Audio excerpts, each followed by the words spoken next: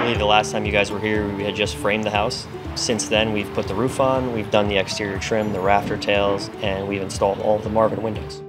I'd say the biggest thing that we've been going back and forth on that has been recently completed are the rafter tails. They're a big design element of this house. They're kind of the focal point between the roof, and then this house has very large overhangs. Ultimately, I think it worked out and it came out great, and Rings End and their mill shop was instrumental in making sure that this was executed the way the architect intended. Getting the Marvin windows in, a lot of custom details there.